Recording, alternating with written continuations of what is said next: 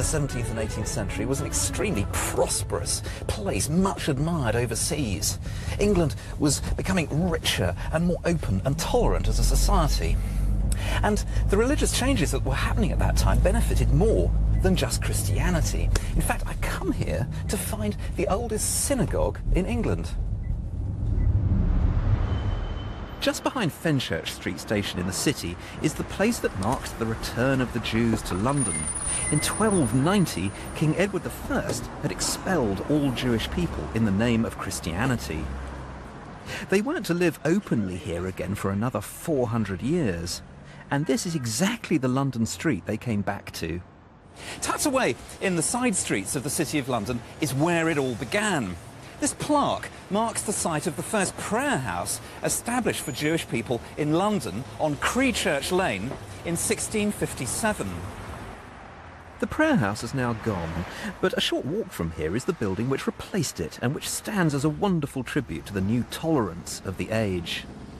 By now, England was a parliamentary democracy and the Puritans were in charge. As a Puritan, Oliver Cromwell felt some affinity with the Jews. He could identify with their religious struggles, and they were, of course, the people of the Old Testament. So Cromwell invited them back to England, just as Catholic Europe was trying to get them out. A lot of Jews lived in Spain and Portugal, Sephardic Jews. But they found the oppression of the Spanish Inquisition well nigh intolerable and duly fled to Holland and to Amsterdam, a much more tolerant place. Well, London was becoming more tolerant too, and for the Jews, this was a great time to come here.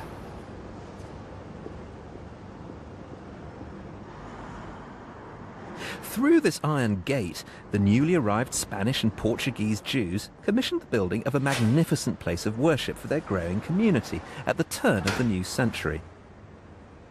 The Synagogue of Bevis Marks. The amazing thing about this building is that from the outside, it looks almost exactly like one of the many dozens of city churches that Christopher Wren was building in London at this time. Simple buildings with stone mouldings and stock brick construction. The simplicity of the building, of course, reflecting the priorities of the Jewish faith, rather like Protestantism.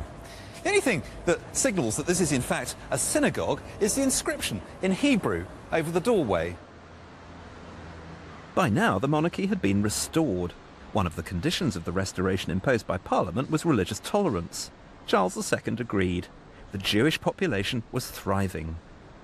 To tell me more about the fascinating history of this synagogue, I'm going to meet up with Maurice Bitton, the shamash or curator of Bevis Marks. Hello. Hello, Maurice. How are you? Very nice to see you.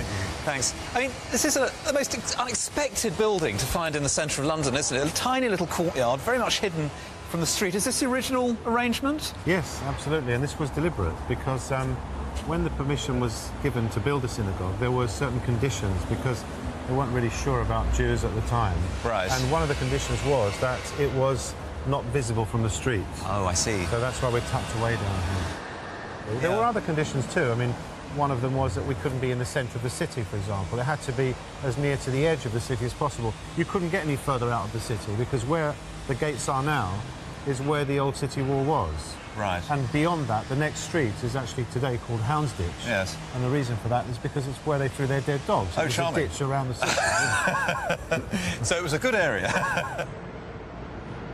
This was where the Jews settled, essentially, around the synagogue itself. Yes. As you know, the first Jews to come here were the Sephardi Jews in the resettlement. And it wasn't very long before the word went out through the rest of Europe that it was now safe for Jews to live here again.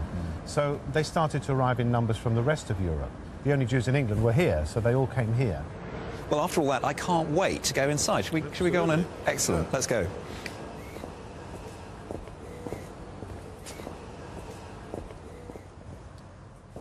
Now, before we go any further, we've got something for me. Before you go in, if you wouldn't mind just I'll popping put one of that on. those on. Yeah. There we are. Very good. Let's go.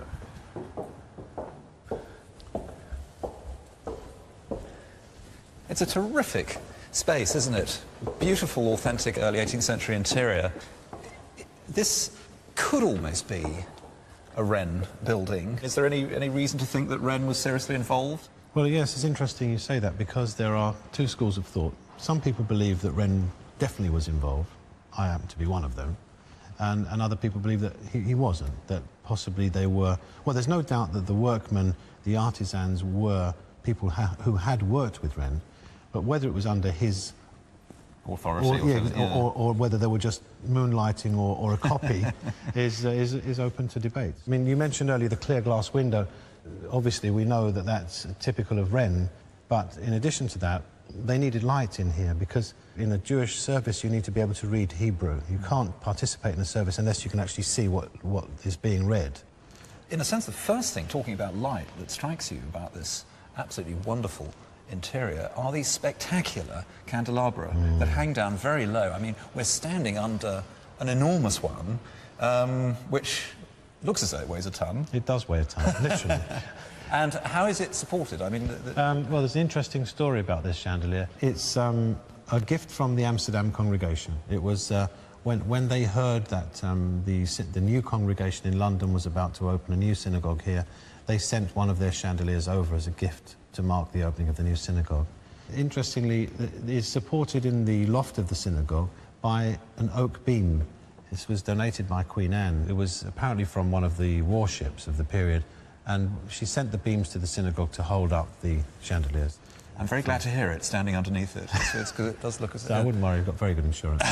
But Queen Anne was therefore very sympathetic towards the community. She was. And the monarchy in general in the late 17th century? I mean, was that true earlier? Yes. These early settlers were very wealthy people.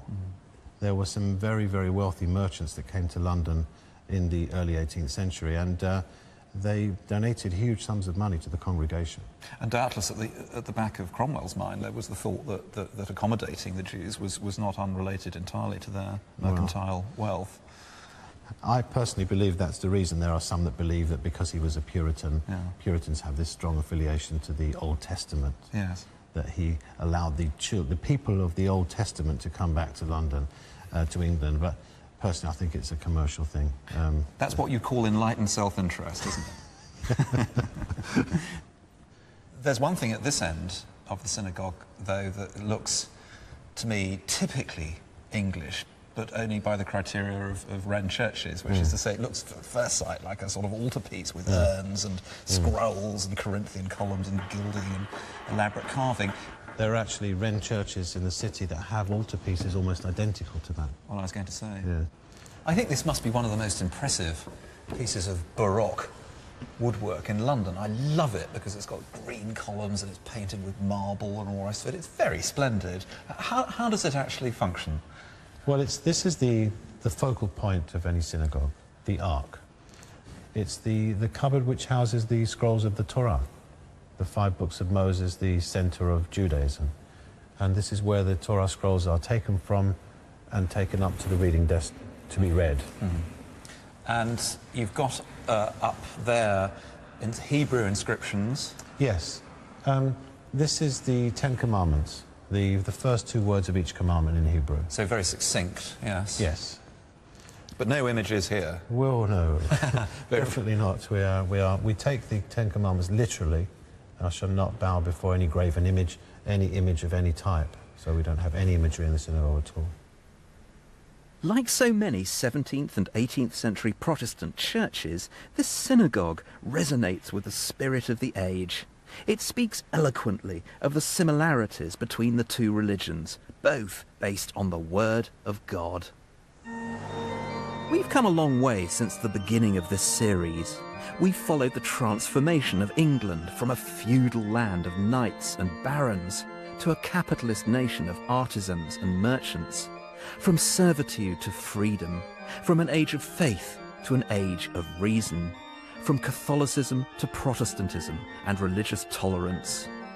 And we've seen how these momentous changes express themselves in the most wonderful way in religious art and architecture, from the grand Norman Cathedral at Winchester to the delicate Wren buildings in the city. But our story doesn't stop here. In the next series of Divine Designs, I shall be continuing my historical exploration into how religious belief has inspired some of Britain's most breathtaking art and architecture.